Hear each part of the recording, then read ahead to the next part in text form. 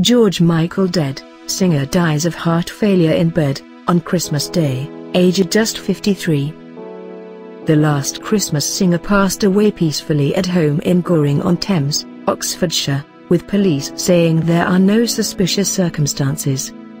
Legendary singer, George Michael died peacefully on Christmas Day, aged just 53, his publicist has announced. The police and ambulance service were called to his home in Goring-on-Thames, Oxfordshire just before 2 p.m.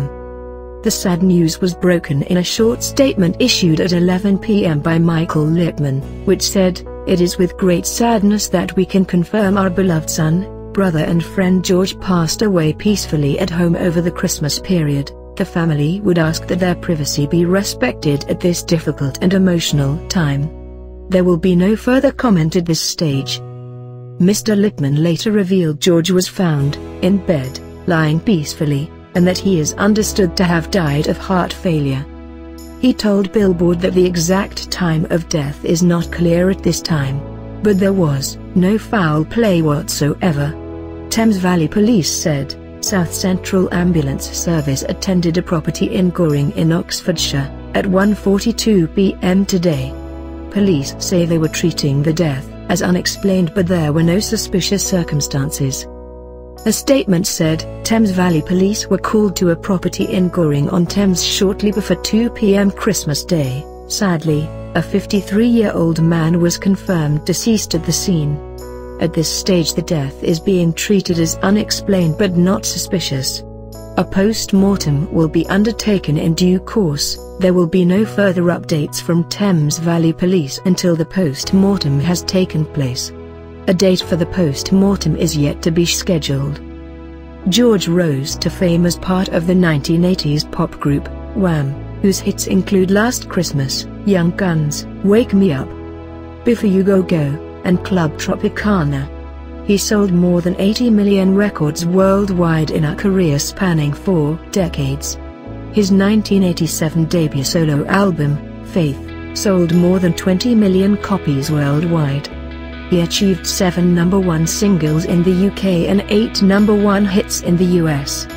He seamlessly managed to transition to a credible singer or songwriter with timeless ballads like Careless Whisper with his debut solo album Faith, which catapulted him to superstardom in 1987. All of the singer's albums have charted either #1 or #2 in the album charts.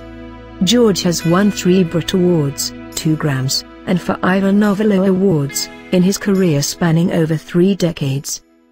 In April 1998, he was arrested for lewd conduct in the men's room of a public park in Beverly Hills.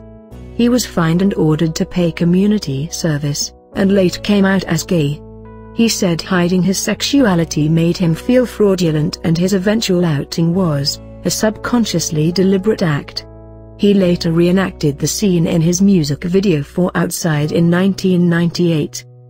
In September of 2008, Michael was arrested in a public lavatory in London's Hampstead Heath area for drug possession.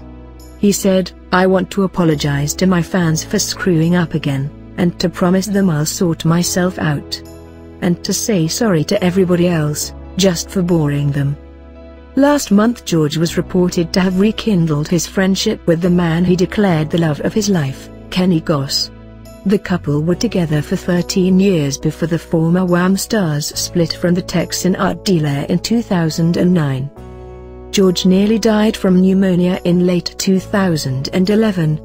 After receiving treatment in a Vienna hospital, he made a tearful appearance outside his London home and said it had been touch and go whether he lived. Doctors had performed a tracheotomy to keep his airways open and he was unconscious for some of his spell in hospital. The singer collapsed at his home in May 2014 and was taken to hospital for emergency treatment.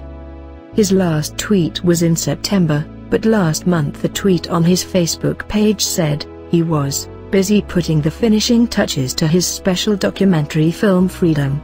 Musician Nile Rodgers said on Twitter he had visited George just 2 days ago. Meanwhile, Michael's 1990 album, Listen Without Prejudice Volume 1, had been set to be reissued accompanied by a new film featuring Stevie Wonder, Elton John and the supermodels who starred in the video to his hit single Freedom. 90. The movie, with the working title Freedom, George Michael, was to be narrated by Michael and set to feature Mark Ronson, Mary J. Blige, Tony Bennett, Liam Gallagher, James Corden and Ricky Gervais. The record was his second solo album, after the hugely successful Faith, and was arranged, produced and almost entirely written by Michael, but did not feature him on the album cover. It featured hits including Cowboys and Angels, Mother's Pride, and Praying for Time, and outsold Faith in the UK, where it went platinum 4 times, but led to a court case with US record label, Sony, about Michael's frustration over how the album has been marketed. Michael lost the case. Stars from the world of showbiz have paid tribute to the truly brilliant George Michael. Pop stars from the former Wham frontman's heyday were joined by more contemporary names in declaring their sadness.